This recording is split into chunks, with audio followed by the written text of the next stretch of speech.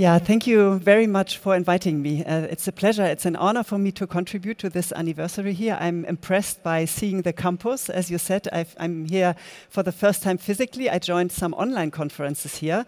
That was already great, but now I'm here and it's nice to see the colleagues. Thank you for inviting me.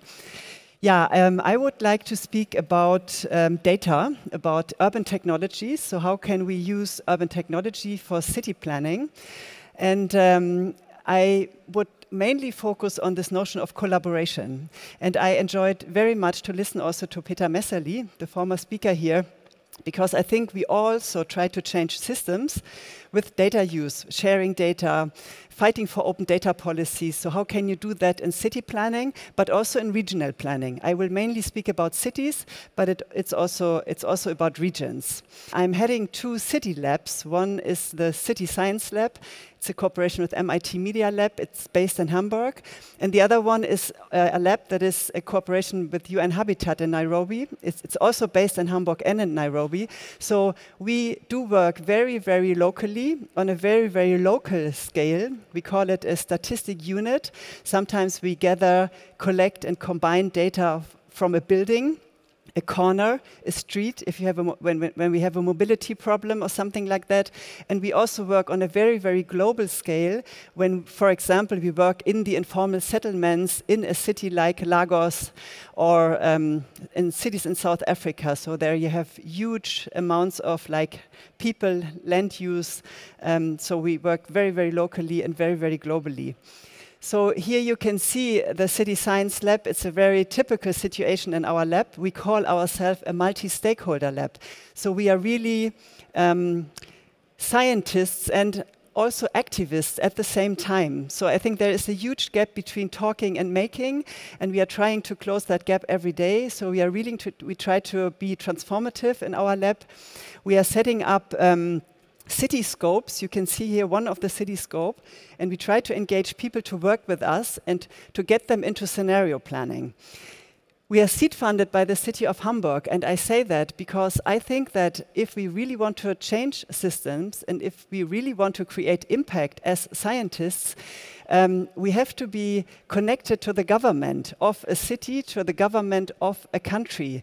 For us, it's always very important to get support by the government, otherwise we won't create that impact. We also work a lot with civil society, NGOs, so grassroots activists, but the connection between the government and the grassroots activists, I think that's the crucial point. And this connection very often is still very weak. So why a city lab? I don't know if you have city labs here in Lausanne, Geneva. A city lab is good because we are a university. We are a public-funded university, but it's a free space. So we are not a company. We don't want to sell products, and we are not a political party. So we don't have a political agenda in mind. We are researchers, and we are a bit more neutral, and we offer this experimental space to the city, to employees of the city, to the mayor, to the state secretaries. A lot of different people from the city come to the city lab when they want to think out of the box, when they want to get out of their offices. It's sometimes very good to be in another space, and a university is a very good space for that. So I think this is already a kind of role that we can play as scientists, that we can offer this space. When I say collaboration, we collaborate in between civil society, science, economy, and politics. We also collaborate with companies. At the moment, we are doing a project with Google. It calls AirView, so collecting air data and talk about how to increase air quality.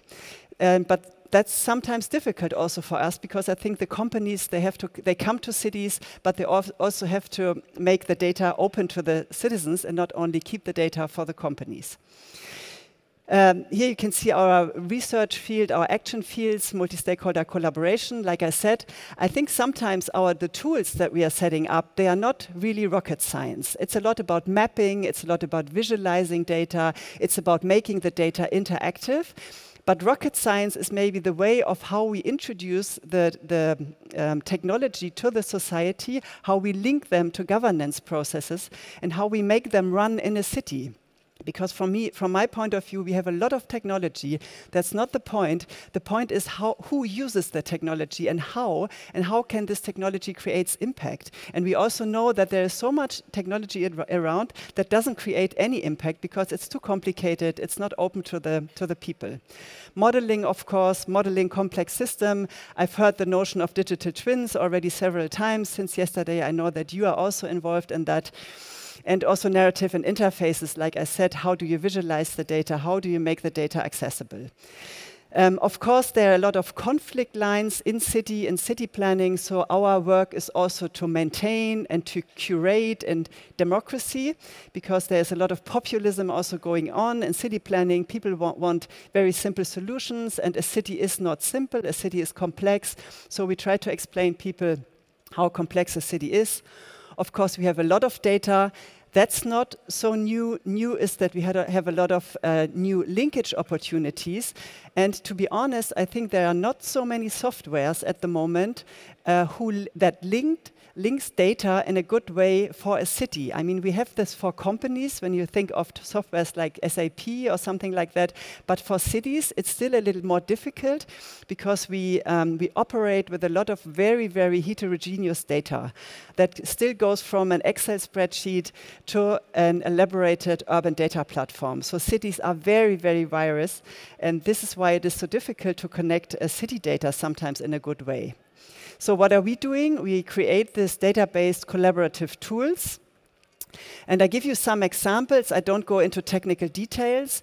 We have done this project to find spaces for refugees. You remember that winter, 2014-15, when so many refugees came to Europe. You remember that Angela Merkel, our former chancellor, she wanted to take them all. Wir können es schaffen, this famous sentence from her. And then there was a lot of political discussions. Emotions were high. People, we didn't have space for all the refugees. Hamburg, the city of Hamburg took 40,000 people within 4 months. So the speed was very high. And then we set up a cityscope and we discussed with the citizens of Hamburg where to place, where to localize all the people. And that was really a citizen engagement process. Very simple tool. And you see here also that we use Lego bricks. We also like to work in a very analog way with people so that people like the tools, they can touch it. And it's not only, we also work a lot with touch screens, of course, but using sometimes analog objects is also something that is very important. I show this building as a picture again, not because Olaf Scholz is now our chancellor. We haven't known that during that times because he used to be the mayor of Hamburg. But again, to emphasize that it's important that we have this government support, because when you set up such a process about refugee accommodation, it's clear, I think, that you need that support from the government. Otherwise, people won't come and discuss this, and the city probably wouldn't have taken it that serious. Crucial for all the work we do, wherever we go, every city in the world, is that first thing is always we ask, do you have an urban data platform? How does your urban data management system looks like? Do you have a kind of master portal? Do you have standards of how to use data? Is there a possibility for us to make the data interoperable? And this is very, very different. Some cities have good open data platforms, others have not. I know also here in Switzerland that there are differences between Zurich and Geneva. And this is, I think cities should invest a lot of money in setting up this urban data management systems, because then you can start to create cockpits, dashboards, digital twin projects, everything. Citizen engagement, of course, is something that is very important. This is how it looked like in the past. It was very analog, and it is still very analog. Today, it looks like that. We have a lot of data that is created via mobile phone or also the touch screens. And in digital participation, for example, we use machine learning now. We use a kind of natural language processing to cluster all the comments from the citizens, because they are getting more and more. And it's difficult for us now because we have so many comments from the citizens. How can we evaluate them? And this is now a big research topic. How can we do that, for example, with natural language processing? we are also setting up a digital twin for the city. I mean, the digital twin technology comes from industry. You know that well here. Here are a lot of engineers. But when you want to set up a twin for a city, it's a very, very complex system. We are doing this with Munich and Leipzig. It's a long-term project. And for us, a digital twin of a city is, first of all, to extend our urban data platform again, because this is crucial. And then we said that we don't want to make one twin of a city because that's not possible. We do several twins. And we are setting up at the moment different technical tools for setting up the twin. And a twin in our idea is not so much having data visualized in a 3D model. We also do that, but much more the question of what kind of data do we have to put into a twin to represent a city in a good way. And it of course comes up that then we know that there's a lot of data that is not there. So we also lack of data, also in a high-tech city like Hamburg. So we set up tools for data collection. For example, micromobility is something. We don't have a lot of data about micromobility. We know a lot about mobility. We have a lot of mobility data, but how, for example, during the pandemic, people did care mobility, taking care of kids, taking care of older people, of sick people. We don't have maps about this. So we set up a tool now for collecting those kind of data, and then we model them, and then we are trying to set up the twin. So you see that a twin for us is also very much coming from city planning, and the question of is what kind of data is represented in the city that we want to have in the digital twin. So we go one step back first and ask this. And also we are doing a lot of like transmedia work, especially in city planning, co-creation with citizens and also with experts, has a lot to do with rooms, with perception of a city. And we do this project, for example, it's about creating a park in Hamburg. It's a huge park area in the city of Hamburg, and we do it with citizens so they can use the glasses, go into the virtual world and collaborate in the virtual world. And that's also a very nice project. You see that people who like to game, they are very fast with this, and other people, they get dizzy while they put on the glasses. So this is also a process that we have to go through, so that people get used to plan the city in the virtual world. Another project which is very important and one of our biggest projects at the moment, and I know that this is a topic for a lot of regions and cities in the world, is the question of how to combine city data.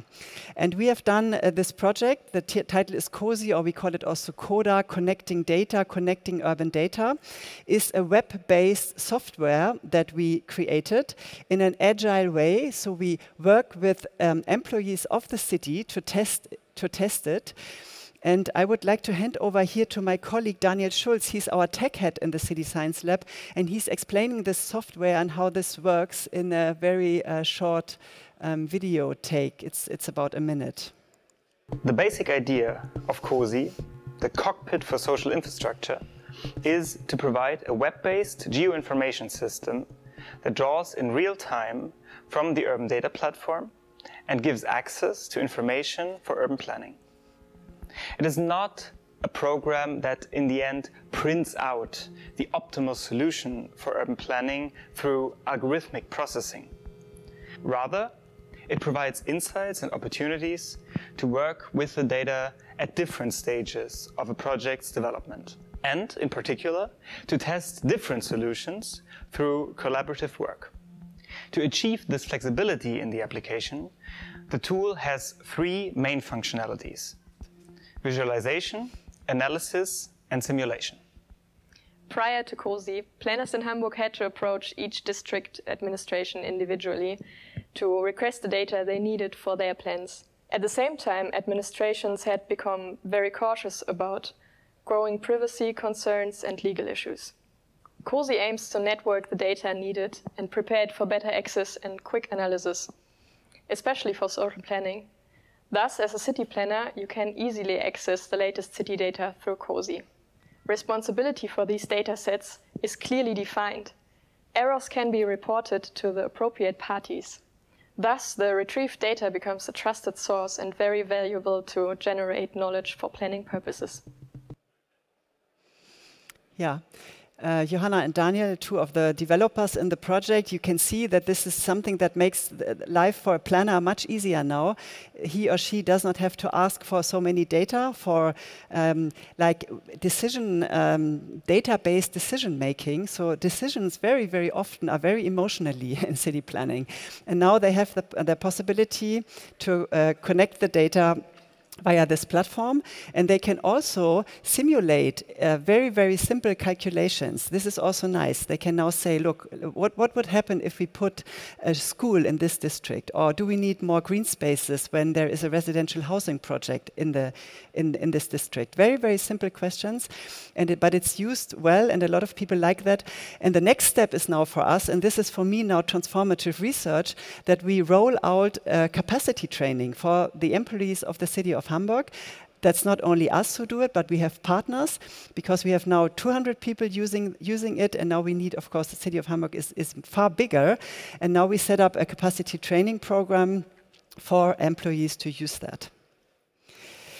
Yeah, data-based collaboration, that was my my mission, or my appel to all of us. What is it when we summarize it? I really go for this multi-stakeholder approach. So we have to overcome the data silos. This is always easily said, but we know that it's very difficult in reality. Not only universities have their data silos, also city governments have a lot of data silos, but those softwares that I presented you and also other solutions give us the opportunity now to share data like never before. This is really new. Then I think it's very important to include citizen data.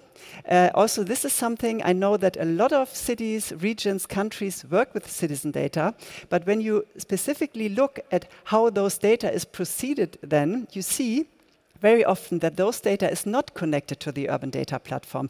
It stays in a grassroots project, and this doesn't make any sense. We have to connect the urban data platforms to citizen data. Then, like I said, connecting data is something which is very creative and very still new. There are a lot of other options how you can connect data. Collaborative mapping. Especially when we work in developing countries like in Africa or also Latin America, first of all, we have to collect data and we have to map data. Then co-designing the city is a collaborative process. I showed this with the Parcom project using virtual reality, using augmented reality, using game elements is something that we have to work with. And then in the digital twin discussion now, the city-to-city collaboration gets stronger. Also the region-to-city collaboration and the country-to-country collaboration. I mean, when we get it rolling that Europe, and this is I know it's difficult, get like an idea of how they would standardize their data, then of course countries can also collaborate in a better way. And that's not only a Chinese and an Asian issue, which is now actually.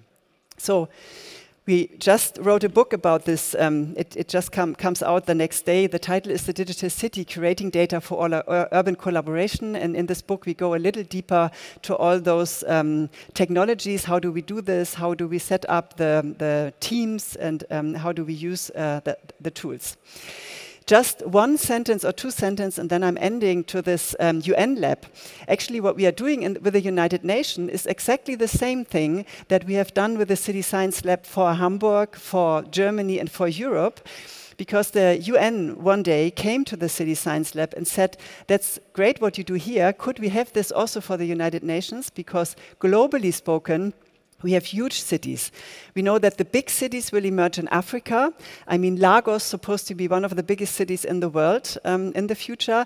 We have so many problems. Could you help us with the tools to organize cities in a better way? Because when you go to the global south, you have more images like that one. I took that picture last week in Buenos Aires.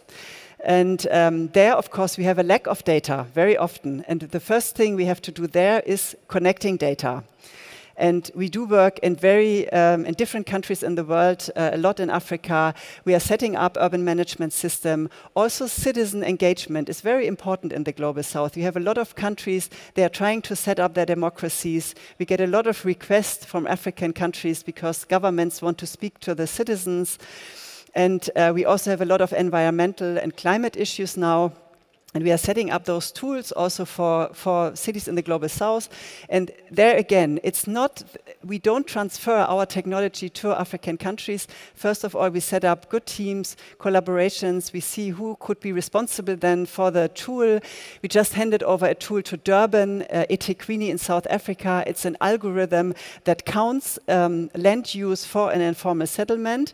And there we have a GIS department in the government of eThekwini who now runs the system, and that's great. This is how we can work, and this is, I think, also how we can create impact.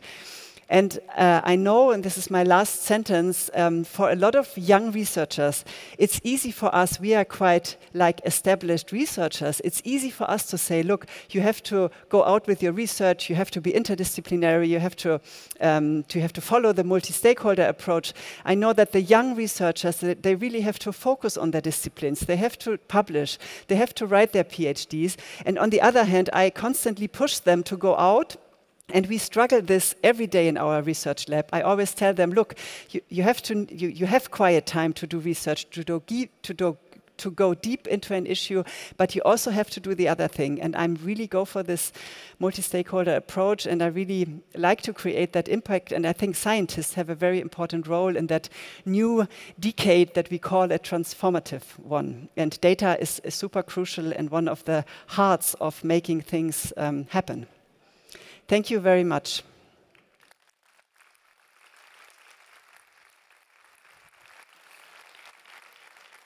Merci. Thank you very much. Very interesting. Please, you can sit down. We'll start the round table with a Mentimeter survey, as we did before this morning. I call the panelists, Olga Fink, Amir Rezaie, and Julia Wälti. Yes. Yeah, and first we'll ask to you this question. Can we send the slide with a Mentimeter question? You know how to do it. You take your smartphone, and you answer the question, what are the obstacles to the use of digital tools in general for transformation of territories and cities? A lack of information on their potential, a lack of trained personnel. The costs and the fear of surveillance, the GAFAM often have the, control of this data, which might be scary. Yes, well, indeed. Then I will ask the panelists to have a first reaction to your opinion, perception of the problem. Okay, wow. Okay, 10 seconds left, and then we'll start. I will ask Olga Fink. You are a professor here at ENAC to comment on that. And then I will ask Amir Rezaie, and then you, Gila, welcome. Thank you. Okay, Olga Fink, what do you think? I mean, it seems to be... It looks a bit surprising, but it's also has been, I believe, one of the reasons why several of the smart city projects have had some difficulties as well. But for example, lack of trained personnel. You mentioned that this is important to involve the city planners and to bring them to the level to use the tools. So it coincides also with a lot of the points that you raised.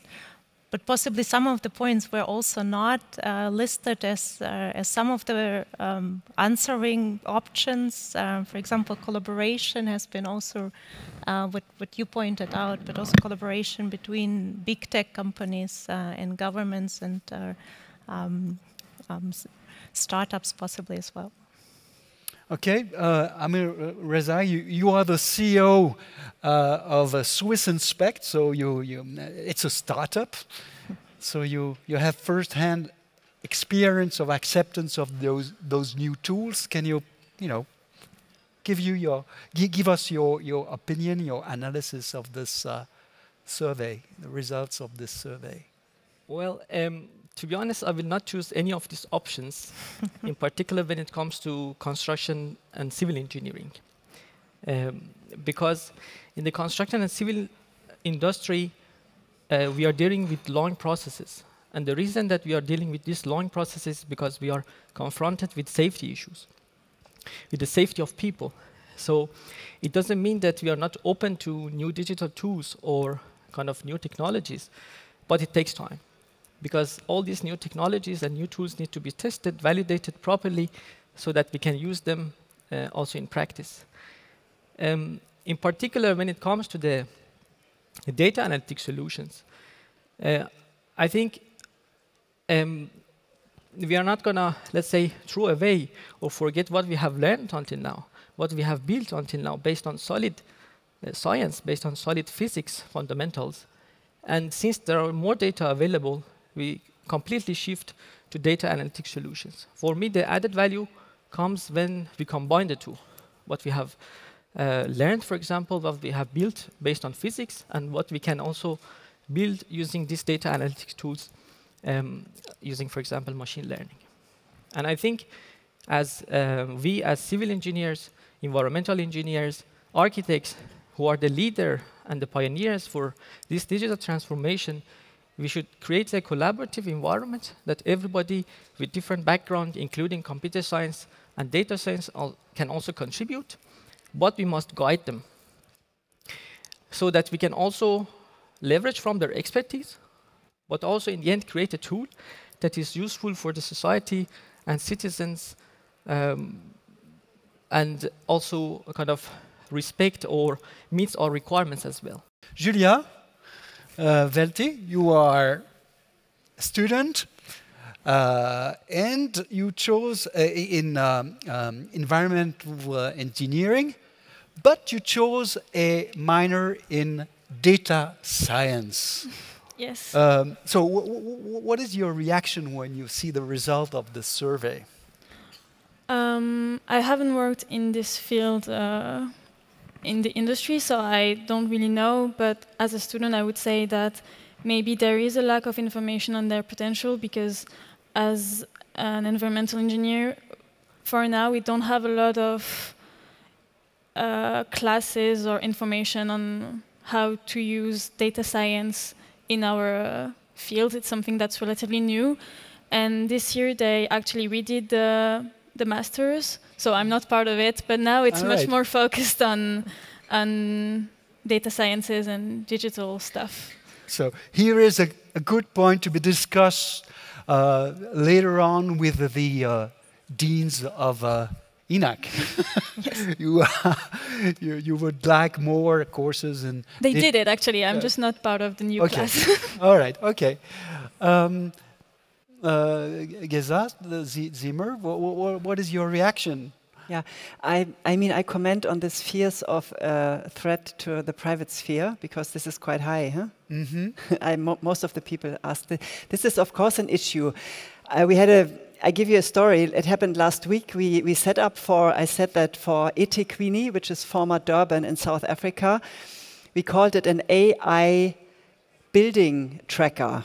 AI building tracker, and it was, we worked with satellite images. We created an algorithm that counts the informal settlements of eThekwini. So the government, they didn't know where they go, how much land they took, and so on and so on. So it's a super simple algorithm. And we were not allowed anymore to use the title AI building tracker, because it sounds like AI is bad and a tracker, monitoring systems are also bad because people, they fear of lacking privacy. So you have to be very, very cautious with this. Huh? And then we gave them another title because this was absolutely not about harming private spheres, because we only count the rooftops of the informal settlements. It's not about people.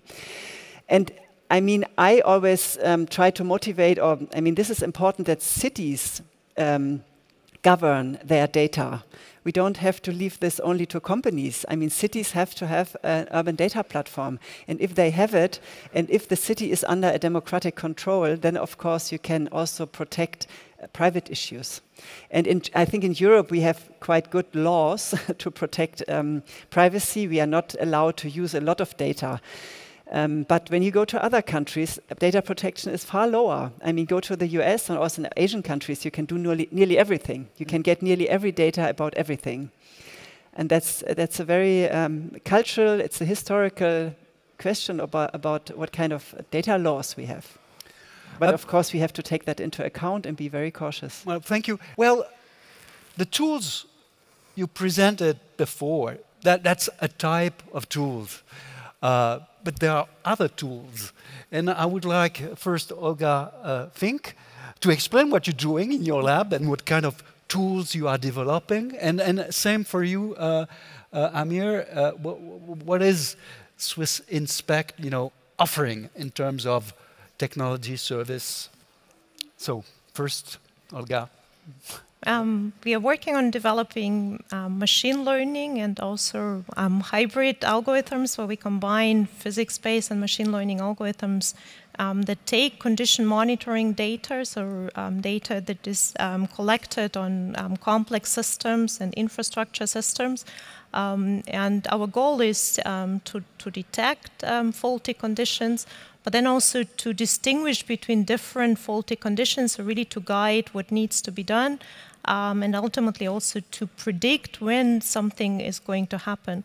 And we look into different systems, such as, for example, railway systems, to provide informed decisions and to schedule maintenance only when it's required, and not when it's scheduled. Can you tell us about specific examples for you working with SBB, the CFF? Yes, this is one of our projects, and the goal there is to monitor the railway wheel. And it may sound kind of a rather simple system, but it's one of the systems that it's actually the most expensive on the train.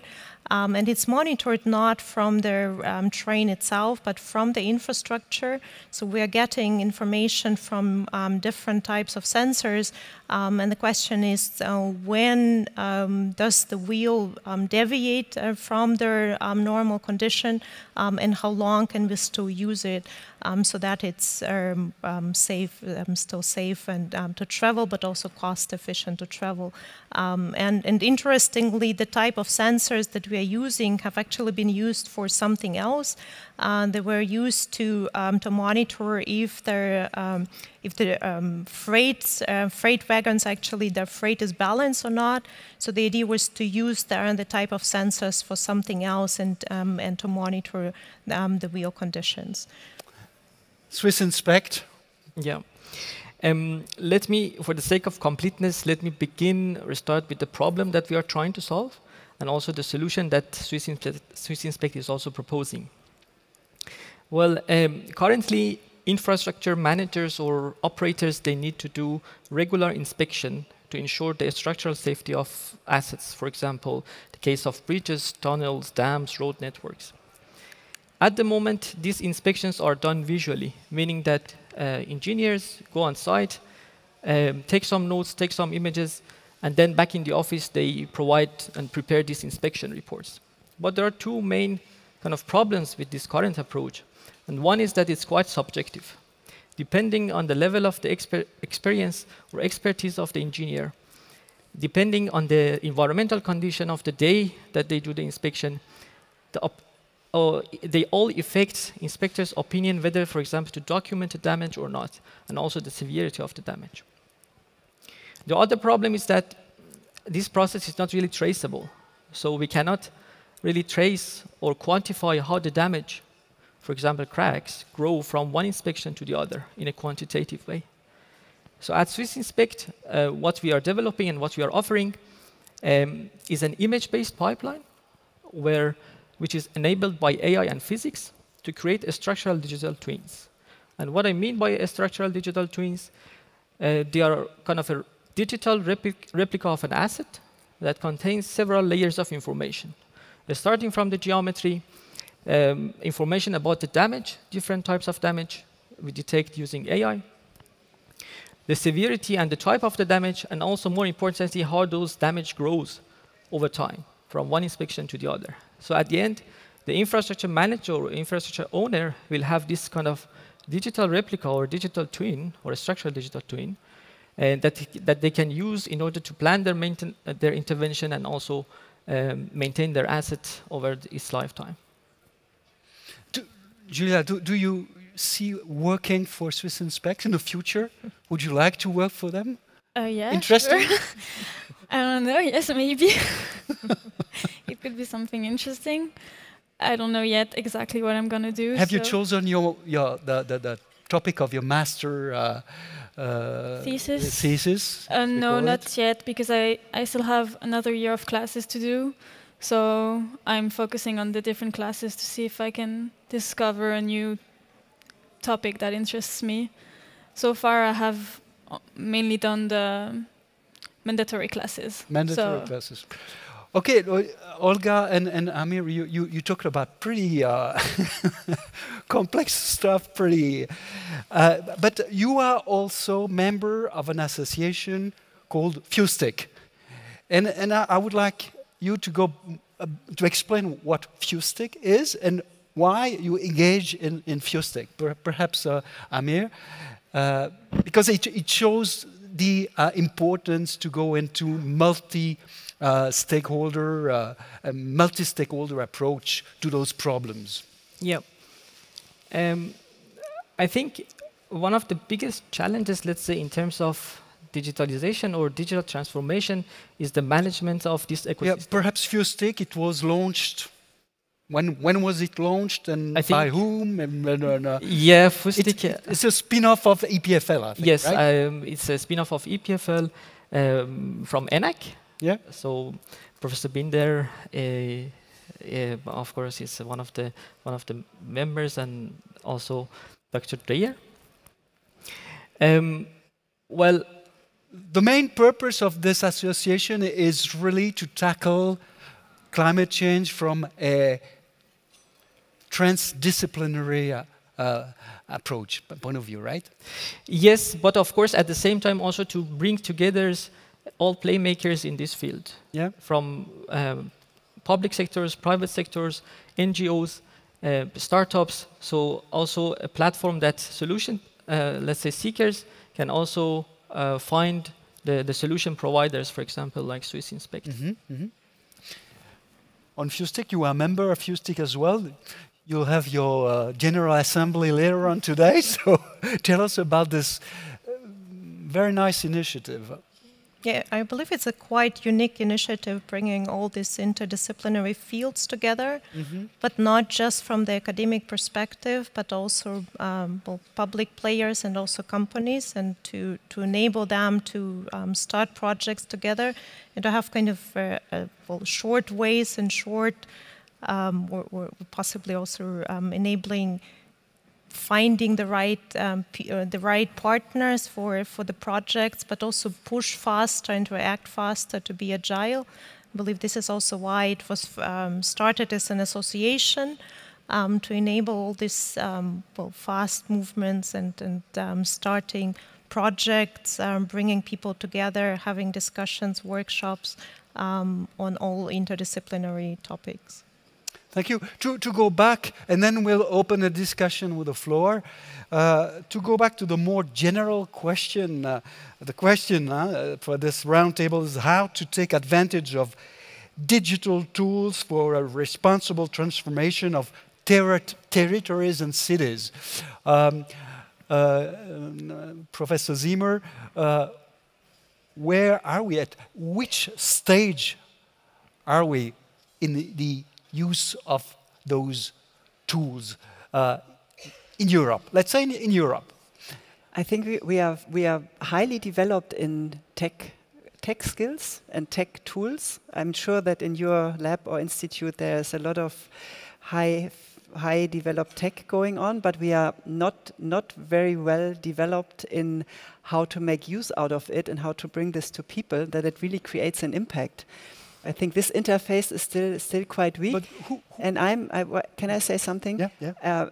You study, Julia, you study here data analytics, or no, what is the title of your environmental science and engineering? And I find it so important that we have interdisciplinary education also at the universities. You do coding, computer analytics probably, or data analytics, but you should also have like sociology, philosophy, societal sciences. I don't know if you have that in your program, but it's so important, and I'm constantly looking for creative coders, creative computer scientists, and they are very, very rare.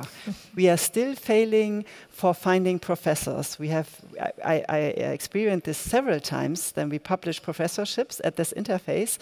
They don't come. We have the computer scientists, they are great, and we have the city planners, they are also great. But the interface is like not there in Europe, to be honest, because we don't educate the people, or not enough.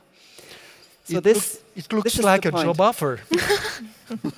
This Daniel that I showed here, this computer scientist, he's a coder, a heavy coder. And then he had to go into this agile process of setting up use cases with the employees of the city of Hamburg. And you can imagine that there's sitting someone, she said, look, I have this problem, I have a PDF file here, how can I get super simple questions? And they drove him mad at the beginning. He was super crazy, he wanted to stop. But then he went through this, and now he created this great tool, which is highly requested by all the cities. They want that because it's so, the need is so clear. And that's great. And this is, I think, how when we talk of smart cities, I don't like that notion of smart cities. I don't use that. We need like meaningful use cases. Use case generating is a very, very crucial thing. And a lot of people are not able to create meaningful use cases.